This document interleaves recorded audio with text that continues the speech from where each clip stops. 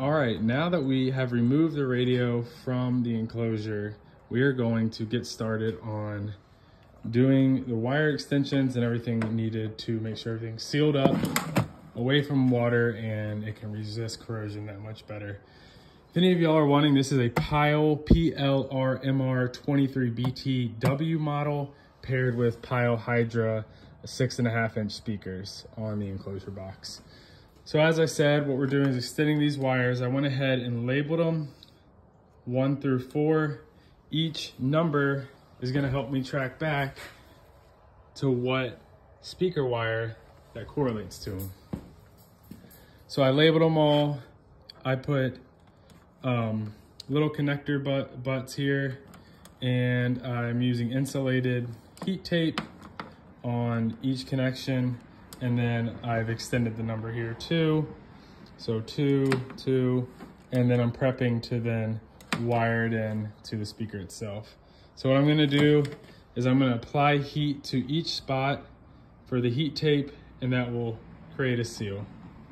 All right, I've now heated up all the shrink tape on the connection so they're sealed. But I wanted to notate, I made this mistake because I didn't read the diagram at first.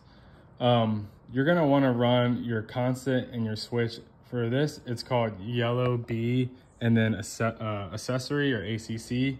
So basically when you switch on the radio, one power light is for like an internal battery, and then the other power wire is for your constant power. I'm going to actually cap and put connectors and shrink tape on this also, and then just have a connector on the power side over there. But just wanted to hop back on this little video and let you know that tip.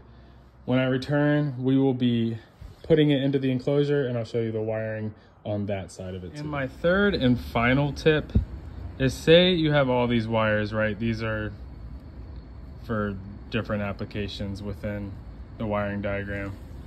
What I like to do, let me find a piece small enough, is like take a piece of your heat tubing and slide it over all of these. I can't really do it with one hand, but I will show you in a second after it's done. Here's what I was talking about. So basically I just heated the tube up and then I pinched the tip while it was pretty hot. So now that's closed off. You won't have to worry about it, and it won't get in the way as much. But what we're gonna do now is put it back into the enclosure and wire the speakers to the radio and the power to the radio. And then I'm gonna go over how I wired it and include pictures within the video of my diagram. And I will also give you a little information on how resistance, the length of your wire, amps, and voltage all play into creating a safe environment to run this, and why you need to know that.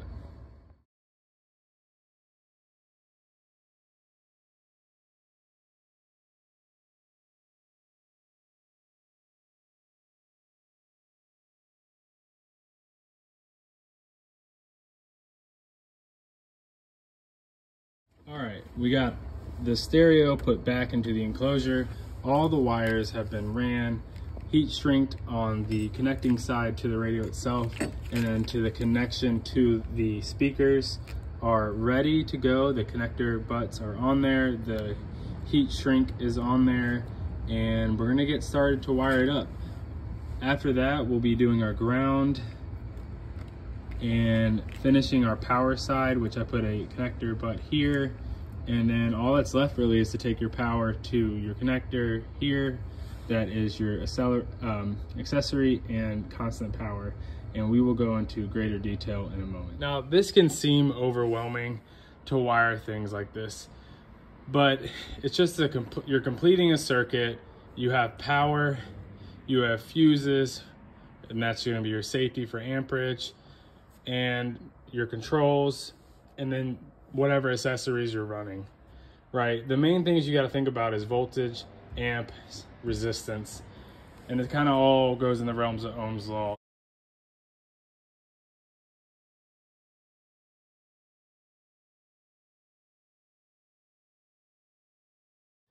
First thing you want to do is you want to have a good ground. So I have 8-gauge commercial grade. So I have that washered off with a copper connection heat tube runs here to my, this is called a bus. So basically it's a meeting place. You can have a positive bus, a negative bus.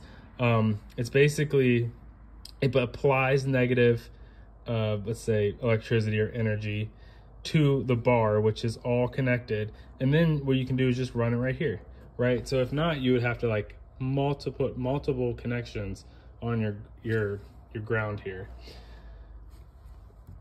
So again, negative to here to the bus bar. Now we're gonna go a little bit positive side. You have your positive side.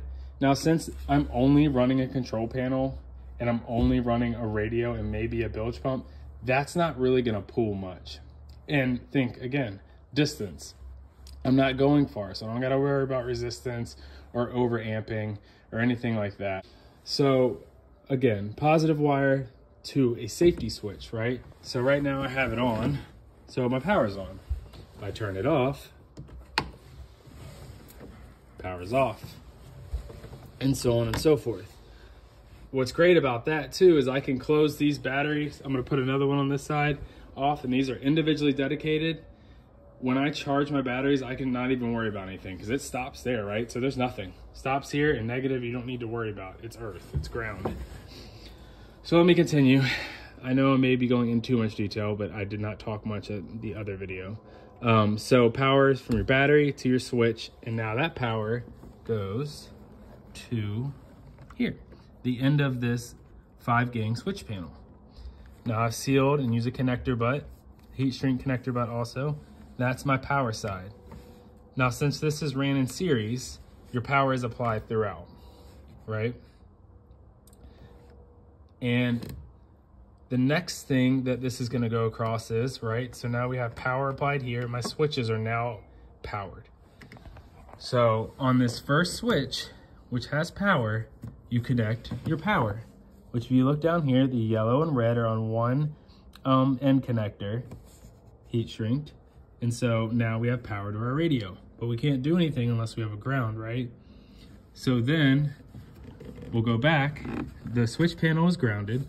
This is grounded. Okay, so where's our ground to that? On our bus bar.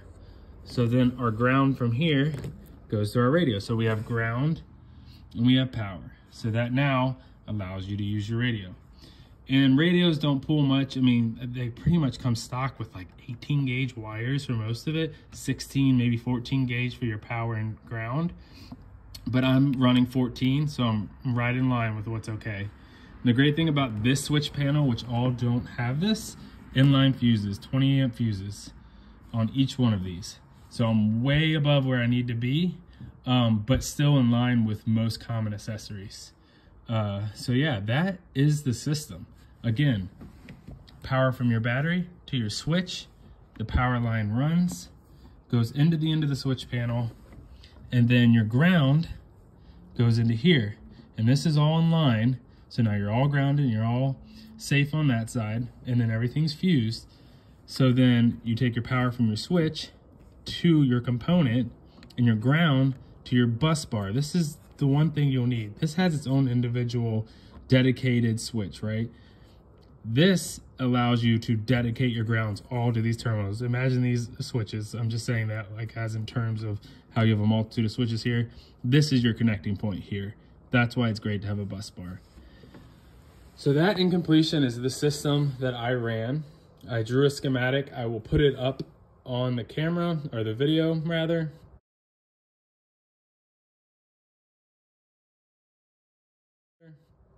It looks like a 5-year-old drew it, and I drew a legend in the top left. And I really hope that this video will help you get where you need to be, you know? It's nice being able to do this, wire this up, build your own custom box instead of spending thousands of dollars to have someone do it. I hope you enjoyed the video, and I hope you have a blessed day. There may be a part 3 at some point, but that's just gonna be on this other side. And it's gonna run up to my front to fish finders and trolling motor. And well, I hope you all have a blessed weekend.